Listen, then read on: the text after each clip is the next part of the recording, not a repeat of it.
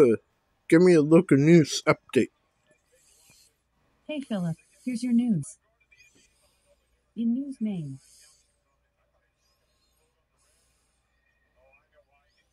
that showed Robert Card had a significant amount of damage to portions of his brain at the time of the shootings. While our story was correct, the words right along the bottom of the screen were mistakenly indicating that Card suffered from CTE. According to the findings of that report, he did not. We apologize for that error.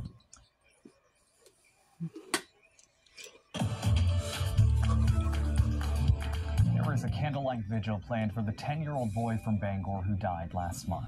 The chief medical examiner's office determined Braxton Smith's death was a homicide. According to court documents, the boy experienced ongoing abuse for months leading up to his death.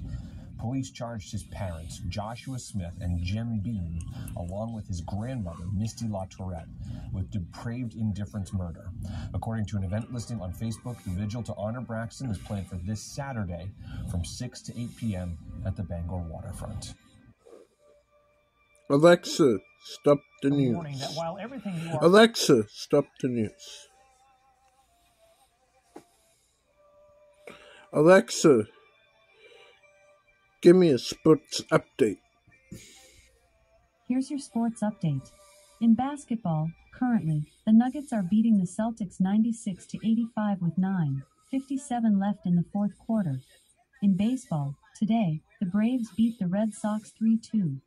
The Rays and Red Sox play on Saturday, March 9th at 5:05 p.m.